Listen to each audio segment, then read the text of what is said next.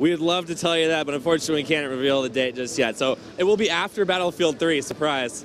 So that's going to, I would assume this is going to follow closely on the heels of Battlefield 3, or at least a little bit of time. So is there, as far as the community goes, obviously the long-term benefits and basically making sure that the support and everything is there for that game. Is there, you seeing that, the dedication of the guys going to know that when that game comes out, that the team's going to be behind it? They're not going to be, you're not going to get that whole, we're moving on to something else. You're going to really get that dedication. I'm going to give you a big behind-the-scenes look right here. So we have a dedicated team that works on the Battlefield 3 PDLC plan, like post-launch content and all that stuff. And we call them the live operations, the DICE Live team.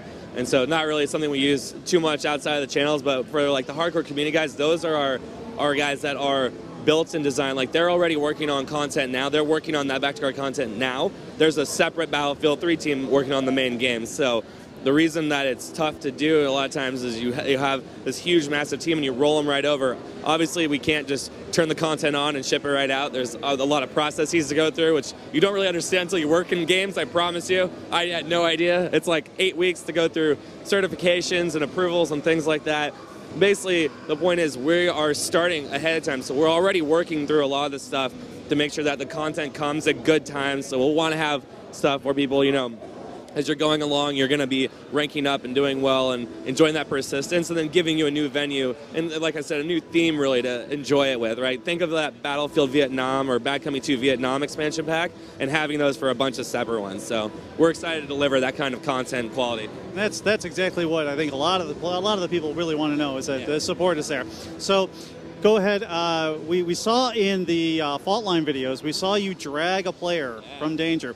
I guess one of the other questions we're getting here is, are you going to be able to drag players in multiplayer?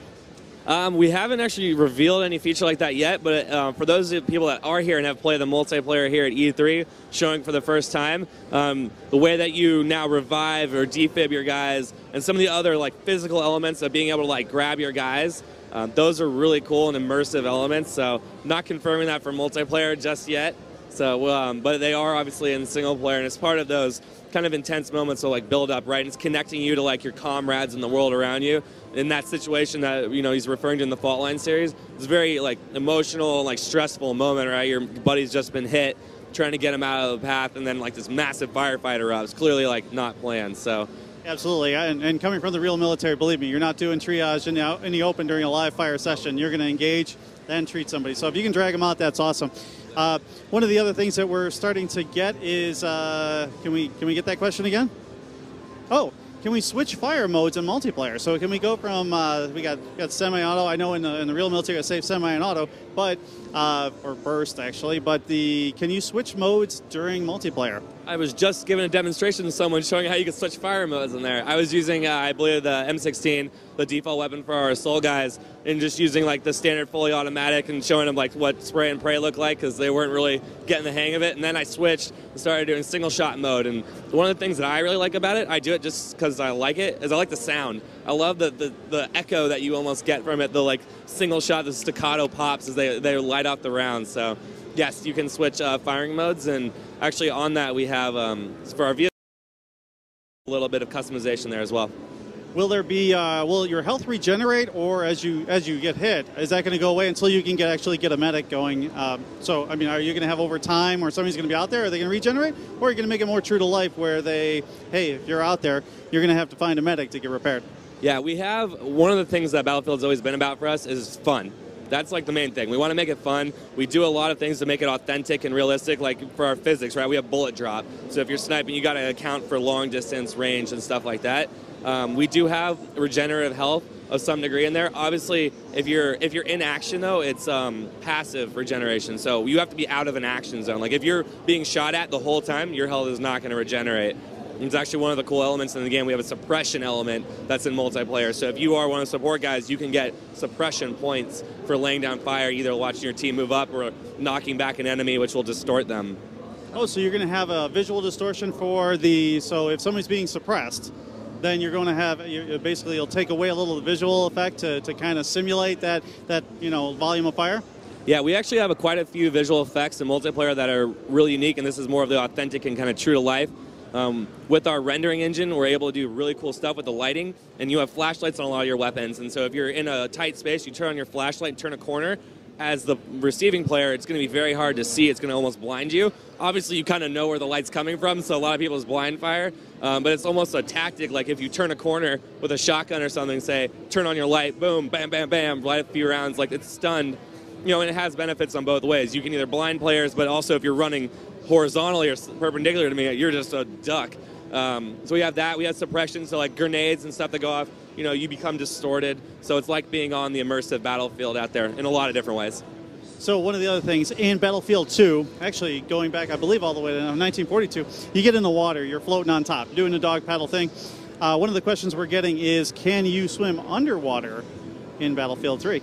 I do not believe so. Don't hold me to it, but I don't believe we're going to be swimming underwater. We like to stay, keep the battle above. So, all right, guys, we're back to the dog paddle. So, but the water looks great. Cool. So, squads. How many people in the squads? I know we were basing on 4 in Bad Company.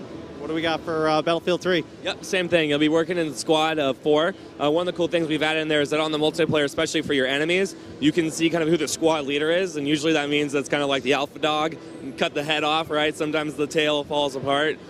So you'll see a denoted icon in multiplayer if you either spot someone or shoot at them and hit them. You'll see the icon pop up denoting like, oh, this guy's the leader of that enemy squad. So you have squads of 4, being able to spawn on your players, and of course, the main reason we have squads is the squad bonuses. So, you know, engineer can repair the vehicles, assault guy can drop medikits to bring people back to life, support obviously dishing out lots of firepower and ammo for your teammates, and recon doing a lot of intel work for the rest of the team.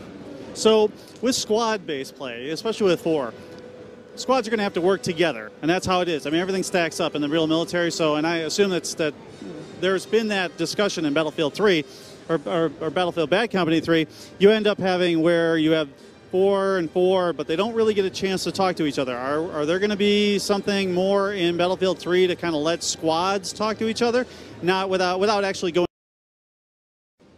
I don't know about squad to squad versus the whole team inside of it. We are part of what we mentioned earlier on the battle log elements.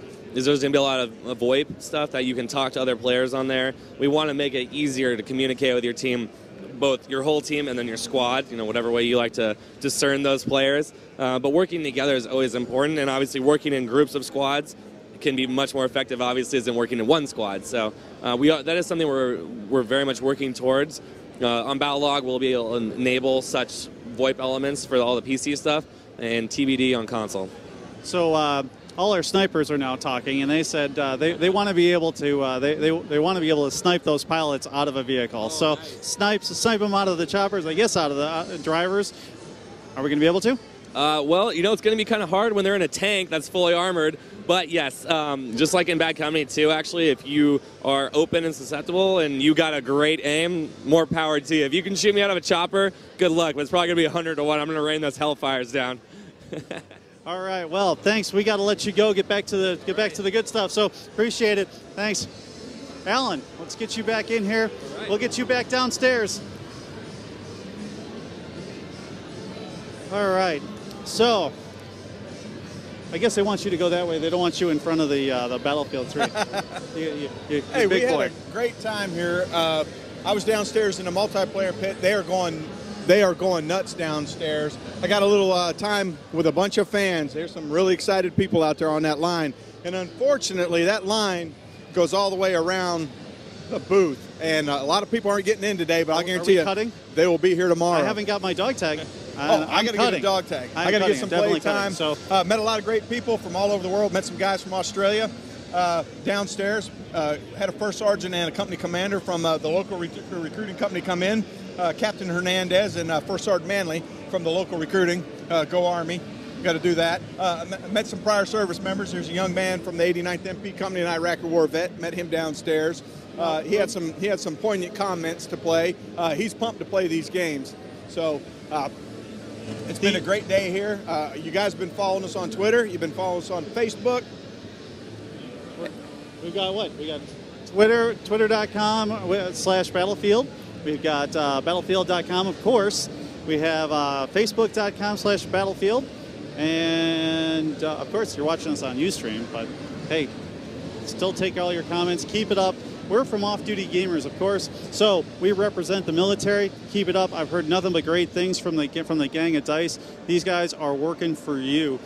They are working to make sure that they actually are making sure all the details are right, and they have said that the analysis and the breakdowns are their team, and we're making sure that they respect the military, and that when a military game has that feel like this one does in the details, we really want to make sure that they're being true to you guys, because you guys are out there doing the tough work. So, and make sure you guys stay tuned to the Battlefield blog for more details. All right, guys, we're out of here. Airborne, all the way. Ugh.